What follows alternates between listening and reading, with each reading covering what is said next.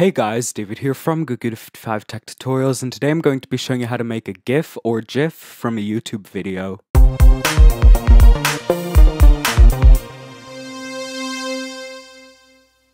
Okay, so let's get started. Now, for those of you who don't know, there actually is a big debate on the internet about whether or not this is pronounced GIF or GIF.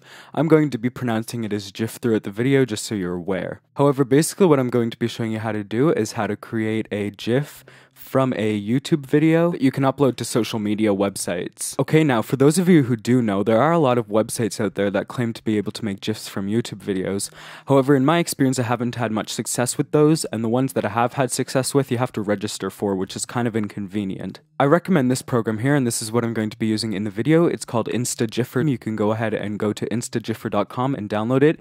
It's for both Windows and Mac. The Mac is a beta version, however it does work like an official release, so don't let the beta version shy you away from downloading this program. So once you're on this website, under the download section, download it for Windows if you have Windows, and download it for OS X if you have Mac. And the reason I say to use this program is because, in my experience, it has always given me the highest success rate in terms of making GIFs from YouTube videos. Okay, so the next thing that you're going to need to do is you're going to need to find the YouTube video that you want to make a GIF from.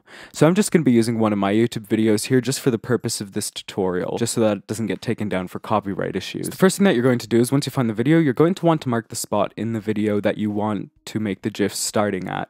So in my case, I'm just going to put it at 426 because I have text flying in, so I thought that that would be a good example for this purpose. So anyways, once you've decided on the spot, just take note of the number. So in my case, it's 426. And up here in your browser, just copy the link. Go ahead and open up InstaGiffer, which you downloaded earlier. Paste the link.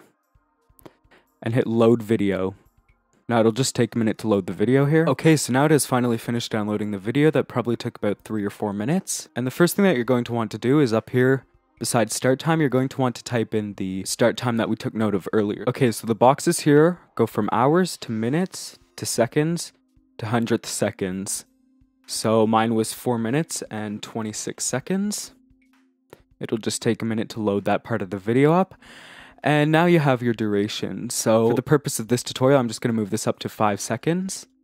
However, you can make this as big as you like. Keep in mind though that a longer duration will make the file bigger, and some social media sites will not accept bigger files. You also have your smoothness slider here, so this is your frames per second. So again, a higher frames per second rate will make the file bigger, so just keep that in mind. I'm just going to change this to 10. You also have frame size, which is the resolution of the GIF.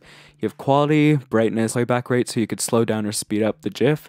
You also have a few effects here, and you can also add captions if you'd like. However, for the purpose of this video, just to keep things nice and short, I'm not going to go too in depth with that. Finally, you can also crop it a bit over here in this viewable region window if you'd like, so you can zoom in on things if you'd like. Again, I'm just going to leave that at the default size. Anyways, so once you're happy with all your settings, just hit create GIF, and it'll just take a minute or two to go ahead and create the GIF from the YouTube video. Okay, so once it's done, you might get this warning here. It'll tell you that the file size is too big to be uploaded to Tumblr. So like I said earlier, if you want to make the file size a bit smaller, you could just change the duration, smoothness, frame size, quality, and stuff like that. If you lower those, it'll make the file a bit smaller so it can be uploaded to Tumblr. If you get this, just hit OK. And you should see here that it opens up the GIF and it plays it back for us so that we could see a preview of what it looks like here. Now I've gone ahead and closed InstaGiffer, and just in case you were wondering where it stores the GIF, it's right here on my desktop, so I can go ahead and look at that, or I can upload it to social media sites. So thanks for watching, and I hope I helped. If you liked this video, don't forget to hit the like button down below. Don't forget to rate, comment, and subscribe for more, and also don't forget to check out my Facebook and Twitter page.